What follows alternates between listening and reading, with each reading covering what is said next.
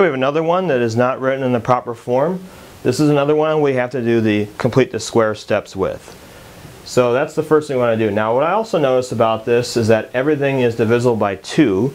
So that's actually a good habit to divide everything out. If you see a common factor, it's good to divide both sides by that.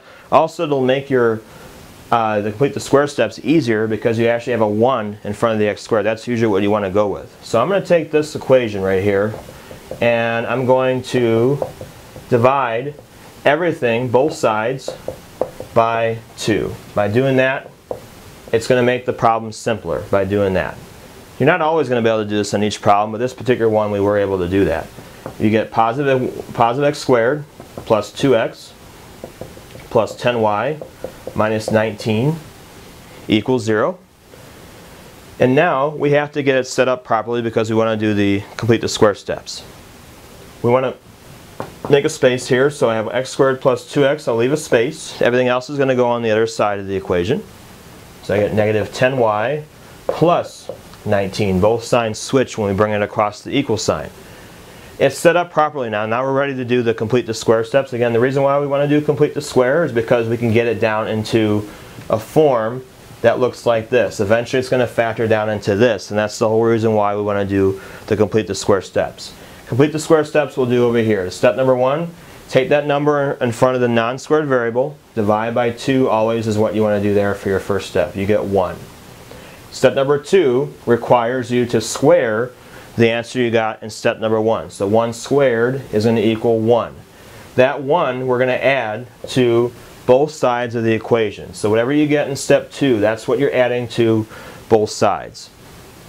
That allows us to now write this as a quantity square. We created our perfect square. The answer you get in step number 1 is what goes inside the parentheses here. So that's going to be x plus 1. Over here we get negative 10y plus 20. The last thing you want to do is you need to factor out negative 10 because you want to get the y by itself inside the parentheses. So you're going to do negative 10 and we get y, and then because we're taking out a negative here, that'll change that to a negative 2. So that way if we multiply it back through, we'll get exactly the same thing we started with. This is now the correct format. We can now answer the rest of the questions. The vertex, opposite sign of each of these, opposite sign of that is negative 1.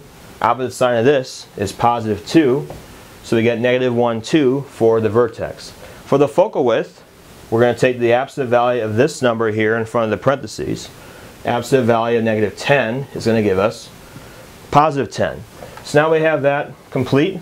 I'm going to go ahead and clear some space now. We're going to be ready to draw the graph. So the equation that we're going to use here, x plus 1 squared equals negative 10 y minus 2. This is going to exactly equal this one. If we were to take this and expand it all out and multiply the whole thing back through by 2 again, we would get exactly the same thing that we started with there. Okay, so now that we're ready to look at the different models and see which direction this graph is going to open up to. The one that matches, if we look at those 4 models in the notes, is we have x minus h squared equals negative 4a y minus k. We're picking the one that has a negative in it because our original formula has a negative in it. This particular model is one where it's going to open down. So we have a parabola that opens down, which means that from your vertex we have to go down with our a value to get the focus, and you're going to go up to get the directrix. So that's what the shape looks like. We have to figure out what the a value is. Now in this case we'll do negative 4a equals negative 10. Divide both sides by negative 4, and what you're going to get is you actually get a fraction, or you can get a decimal depending on which one you want to use. Divide both sides by negative 4, you get positive 5/2 or 2.5. So not always are you going to get a whole number for a. This time we get a fraction. That's okay. We can still graph it the same way. We're still going to start with your vertex. The vertex is going to be negative 1, 2. So we start by plotting that one. That's right here, negative 1, 2. And then the model says that we got to go down to get our a value and up to get the directrix.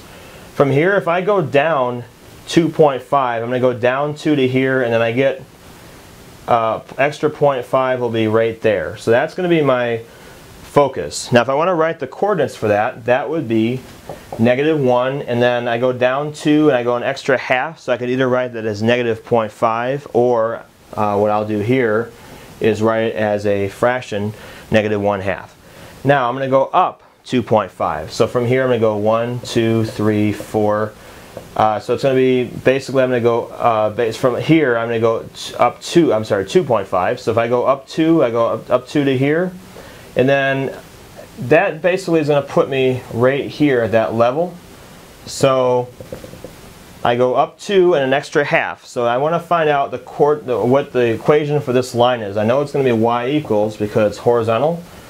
And so when I go up that amount, I want to see how far up it is from the 0 here. So that's going to be 4 and a 0.5. So I could write y equals 4.5, or I could write it as a fraction.